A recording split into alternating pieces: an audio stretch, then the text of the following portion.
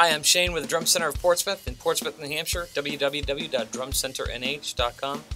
I'm really excited about this drum. This is the Sonor one-of-a-kind snare drum. This is a 20-ply shell with a outer veneer of white ebony. That's sort of a contrast, but it's a white ebony wood.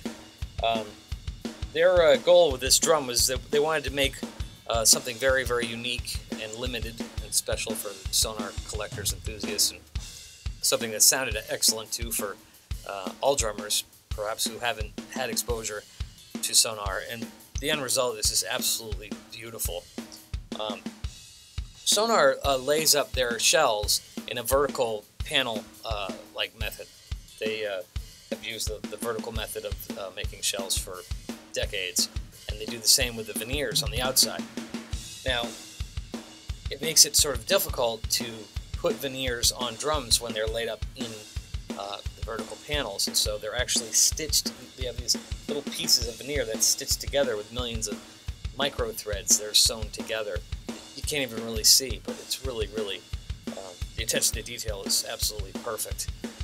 I was lucky enough to go to the Sonor factory in the summer of 2013, and I actually played the prototype of this drum. And I have to be honest, I really don't care for 20-ply snare drums, and so I was a little bit skeptical at first. I mean, I'm a real fan of Sonor drums, but 20-ply, I was, we'll see. And I wound up playing this for quite a while, and I was really excited because I found that it had all of the tuning range, it was sensitive, and it had all kinds of body to it, and I really, really loved the drum.